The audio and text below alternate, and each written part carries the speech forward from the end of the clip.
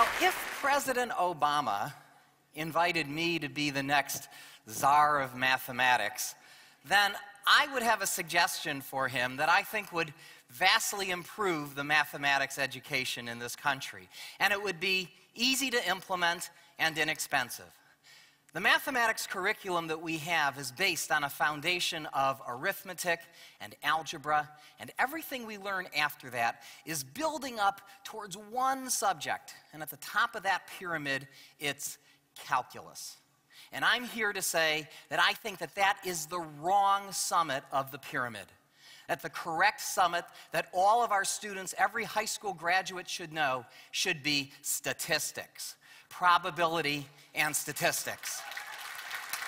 I mean, don't get me wrong, calculus is an important subject. It's one of the great products of the human mind. The laws of nature are written in the language of calculus. And every student who studies math, science, engineering, economics, they should definitely learn calculus by the end of their freshman year of college. But I'm here to say, as a professor of mathematics, that very few people actually use calculus in a conscious, meaningful way in their day-to-day lives.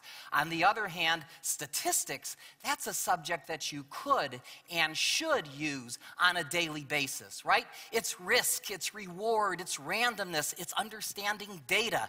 I think if our students, if our high school students, if all of the American citizens knew about probability and statistics, we wouldn't be in the economic mess that we're in today.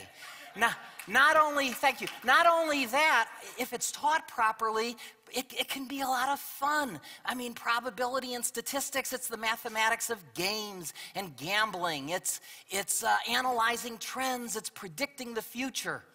Look, the world has changed from analog to digital. And it's time for our mathematics curriculum to change from analog to digital, from the more classical, continuous mathematics to the more modern, discrete mathematics, the mathematics of uncertainty, of randomness, of data, that being probability and statistics. In summary, instead of our students learning about the techniques of calculus, I think it would be far more significant if all of them knew what 2 standard deviations from the mean means, and I mean it. Thank you very much.